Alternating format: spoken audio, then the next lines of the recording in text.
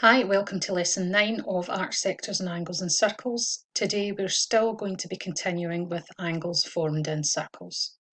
So let's do a wee quick starter.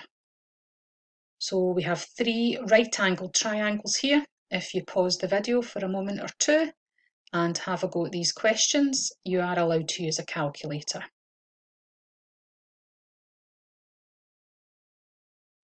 Okay, let's look at the solutions. So in A, x is opposite the right angle, so x is the longest side, so we need to use the add version of Pythagoras. So c squared equals a squared plus b squared. Putting in our values, we get side x squared equals 42 squared plus 37 squared. If we work that out on the calculator, we get 3,133. And then our final step, we need to remember to square root 3,133, so x is equal to 55.97 millimetres. For example B, we have 101 metres opposite the right angle, so that's the hypotenuse, so x is a shorter side. So this time we need to use the subtract version of Pythagoras. Putting in our values, we get x squared equals 101 squared to take away 74 squared, which gives us 4,725. Square rooting that, we get x equal to 68.74 metres.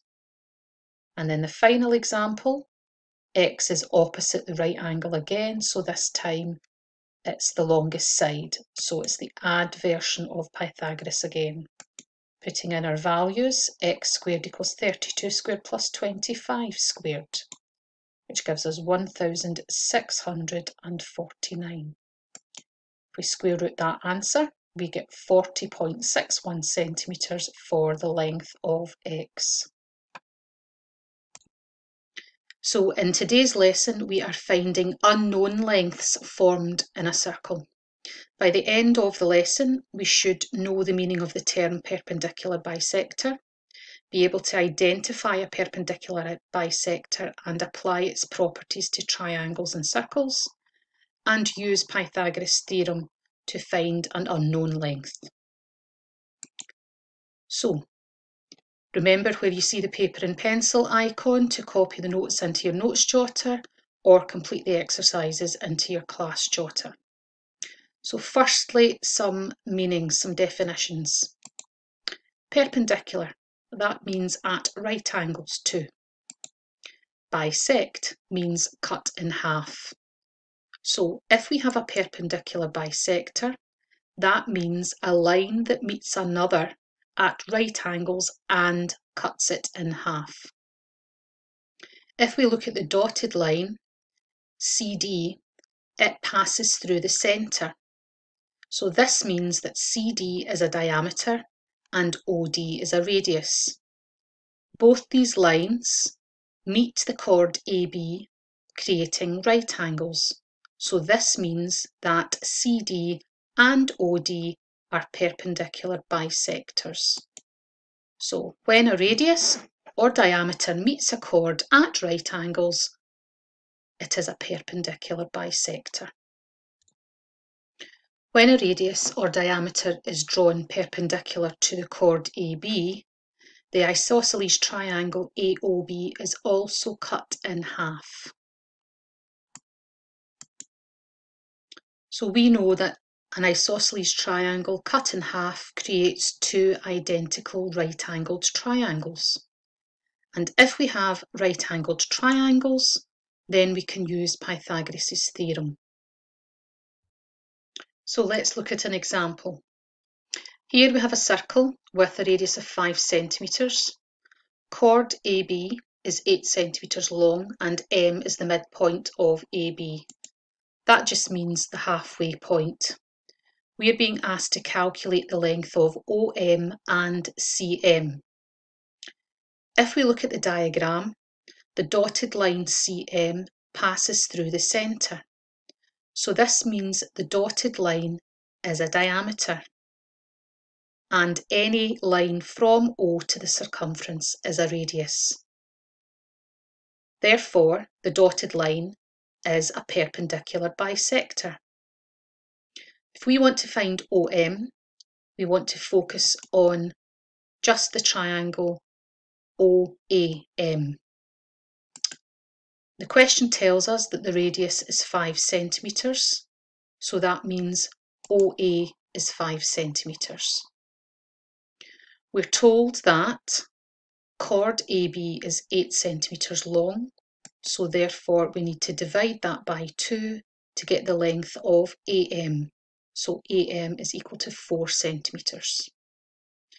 Now we have a right-angled triangle where we know two sides and we want to find the third side. So therefore we're going to use Pythagoras' theorem. But is it the add version or the subtract version? So looking at the diagram, the longest side is already given, so therefore OM is one of the shorter sides, so we need to use the subtract version. Putting in our values, OM squared is equal to 5 squared take away 4 squared. That gives us 9. Remember to square root that answer, so OM is equal to 3 centimetres. Now, if we look at CM, CM is equal to the distance OM plus OC, but OC is a radius because it goes from the centre to a point in the circumference. So therefore it's 3 plus 5, which is equal to 8 centimetres. Let's look at a second example. Here in example 2, we are told that the distance from O to M is 6 centimetres and the distance from C to M is 4 centimetres, and we're asked to find the length of the chord AB. So our strategy here is to find the length of BM and then double it. Remember, a radius is a line from the centre to any point on the circumference. So here, OB is the obvious radius, but that's also equal to OC. So the radius is equal to 6 plus 4, which is 10 centimetres. Radius OC cuts the chord AB in half. So therefore that tells us we have a right-angled triangle. So BOM is a right-angled triangle. If we take that triangle to the side and fill in what we know that BO is 10 centimetres and MO is 6 centimetres. And we want to find the length of BM. So again, we have a right-angled triangle, we know two sides and we want to know the third side, so our method is Pythagoras. And again, it's the subtract version because the longest side, the hypotenuse, is already known. That's opposite the right angle and it's 10 centimetres. So putting in our values, BM squared equals 10 squared take away 6 squared. That gives us 64. Remembering to square root, BM is a square root of 64, so it's 8 centimetres. But we were asked to find the length of the chord AB. So that's double the length of BM. So it's 2 times 8, which is 16 centimetres. Now it's your turn. Please complete the following questions into your class jotter. Remember to use any formulae, put in your values, square root your answer, and make sure your answers have appropriate units.